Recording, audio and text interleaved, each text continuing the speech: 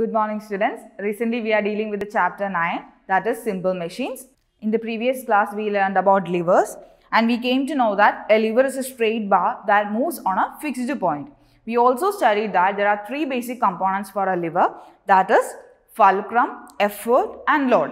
And based on the relative position of these three components, they are again classified into three types, that is first class lever, second class lever and third class lever.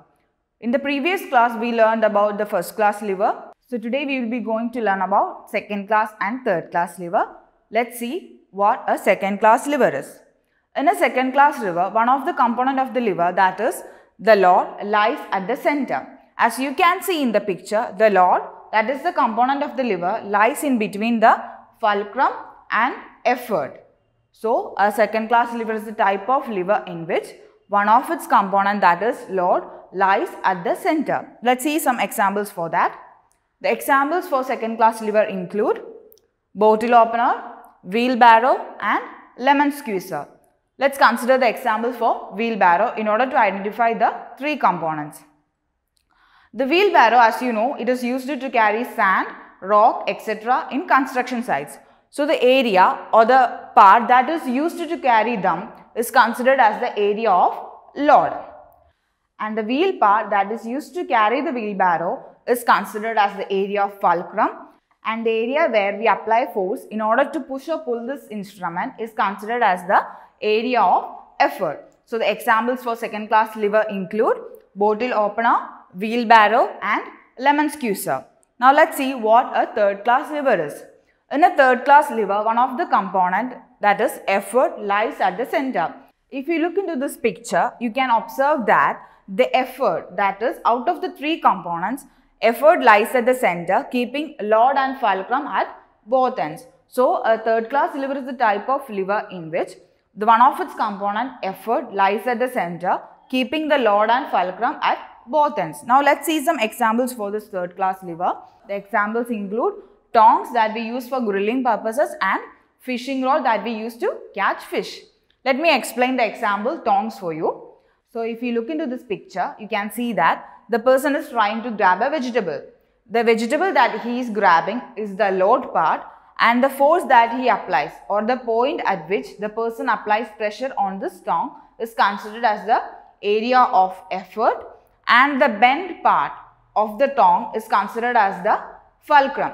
You have already learned that fulcrum is the point at which the lever pivots or rotates. So third class lever is the type of lever in which the effort lies at the center, keeping the fulcrum and load at its two ends.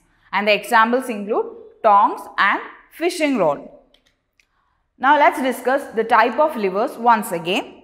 As you know, lever is a straight bar that moves on a fixed point and it has three components, the fulcrum, effort and load.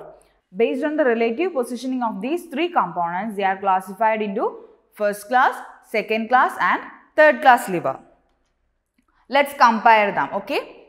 So in a first class lever, the fulcrum lies at the center, and in the second class lever, the load lies at the center, and in the third class lever, the effort lies at the center. So a first class lever is the type of lever in which the fulcrum lies at the center of load and effort, and the examples for that are scissors and seesaw.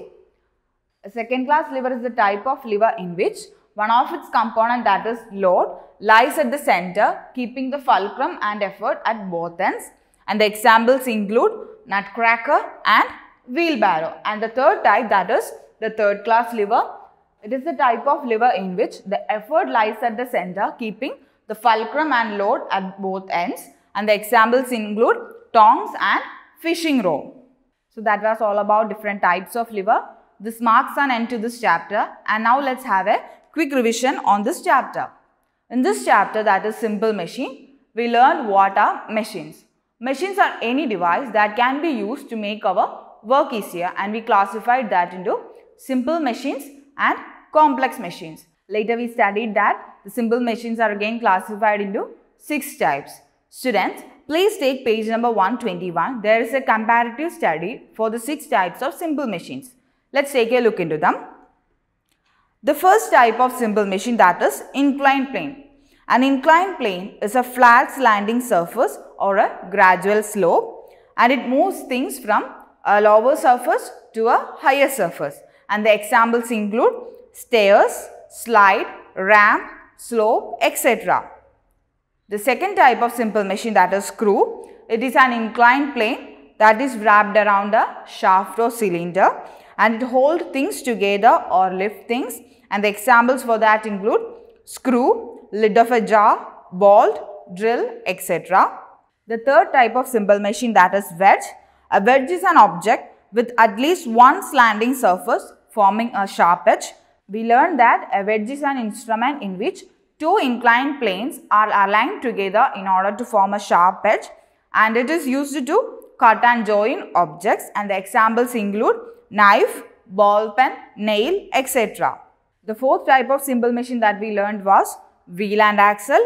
In it, a wheel is fitted with a rod, that is axle, through its center, and the wheel and axle always move together for its functioning. And it is used to move load. All kinds of wheels, including tab knobs, are examples for wheel and axle. The next type of simple machine that we learned was pulley. A pulley is a grooved wheel with a rope or cable around it, and it is used to lift or move loads. And the examples include crane, pulleys, etc. And the last type of simple machine that we learned was lever. A lever is a stiff bar that moves about at a fixed point called fulcrum, and it is used to lift or move loads. And the examples include nutcracker, seesaw, etc. That was all about the chapter simple machines. You have to go through the chapter after this class so that in the next class you can easily do the exercise questions. Thank you and have a nice day.